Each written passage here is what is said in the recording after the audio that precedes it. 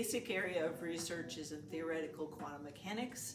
I do a lot of looking at modeling and developing models and developing high-performance implementations of those models and applying them to generally interesting scientific questions.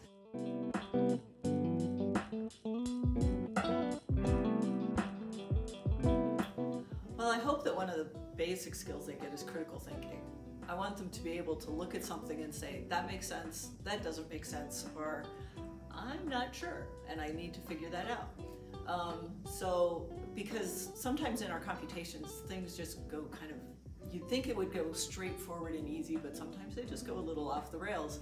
And so just like an experiment can have some sort of glitch that throws it off, maybe you added extra light that you didn't intend, or maybe there's heat that you didn't intend to be in the reaction or something's not clean in your flask.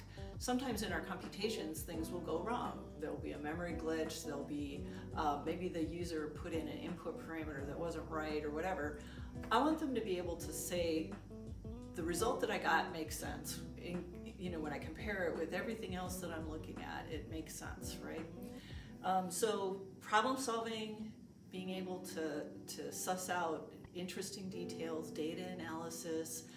In my group, they also learn a lot of mathematics and computer science.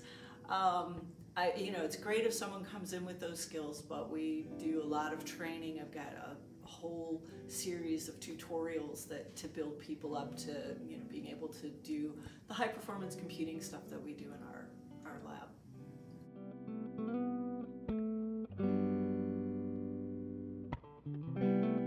So almost all of my projects are collaborative, either with people here on campus or people throughout the United States. I've got a really big collaboration, this NWChemX project out with the high performance computing. That involves 5 national laboratories and educational institutions. They're throughout the whole nation. So, and we need every single one of them to be successful. My other collaborations have been with, I've got Molecular Sciences Software Institute that I'm the deputy director of, and the collaboration with MOLSI involves 6 different academic institutions, and it's really great because that particular project is actually all about collaboration, outreach to other organizations. It's a service project where we're trying to teach other people how to have really excellent best practices in software development and how to build really modular, interoperable software. So it's one of my passions is that kind of a project. I have collaborations experimentally. That's almost all of the application work we do has some experimental collaborator, because I feel like we should be trying to solve real world problems. I can come up with all kinds of interesting molecules to look at just in theory, but if they can't be made experimentally, it's not so much fun.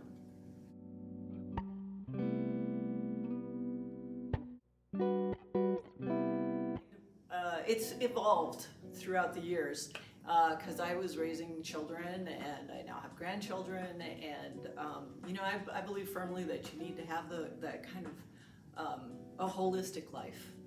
And so I sort of think of work-life balance now as a seesaw, right? You would like everything to be even, but in reality it never happens that way, right? It kind of swings this way and then it swings that way and it swings. So ultimately I think on average you kind of want to have everything so that it's sort of even. But honestly, priorities to me are family, right? Research is great, work is great, but priorities family, and I think that's really important that we respect people's priorities.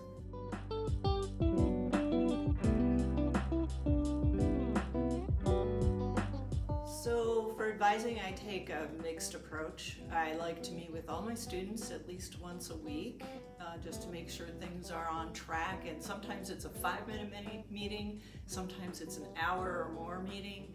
Just kind of depends on the needs of the student. But my door is always open.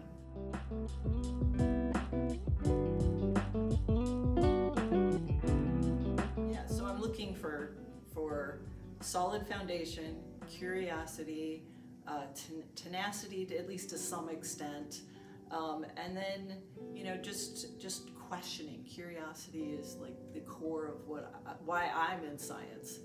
If I wasn't asking why about everything, I would probably be in a different field.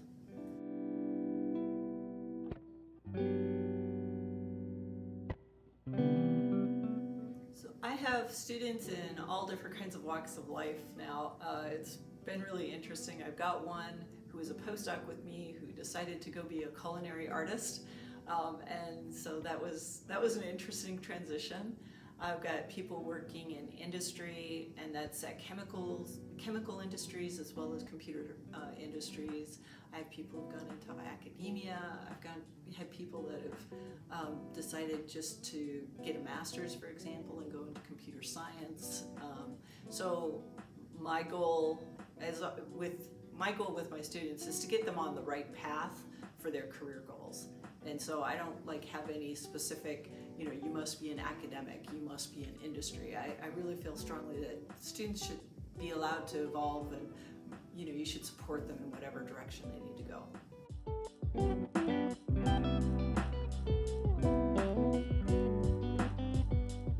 I love ISU, and I love the Midwest. I grew up in the Midwest, and I'm a Midwest girl. I like small towns, but Iowa State actually has the best of both a big town feel and a small town feel. We have concerts that come through, we have all kinds of different kinds of groups.